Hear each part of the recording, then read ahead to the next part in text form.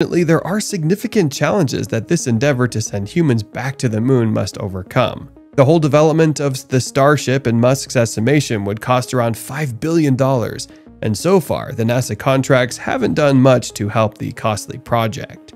The mission competes with other NASA priorities such as climate change, Earth science, and space station operation. And each of these sectors has a specific set of goals that cannot be abandoned in favor of another lunar landing. Aside from that, the lunar project has struggled politically in recent years due to the divergent plans and commitments of the various administrations. Take, for example, NASA's Artemis program was announced by President Donald Trump's administration, with former US Vice President Mike Pence even announcing the version for a 2024 launch date for Artemis.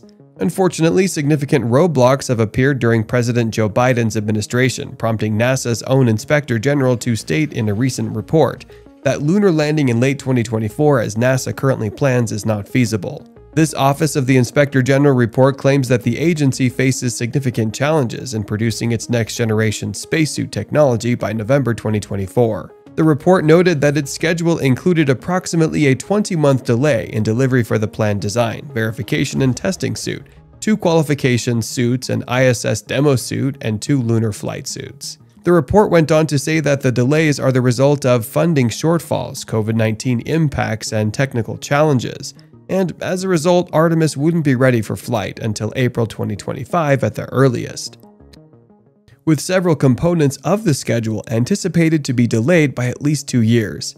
Interestingly, despite these rumors, Musk admitted on Twitter that SpaceX will put people on the moon before 2024. And it seems that we are on track to send people back to the moon several decades after the last time.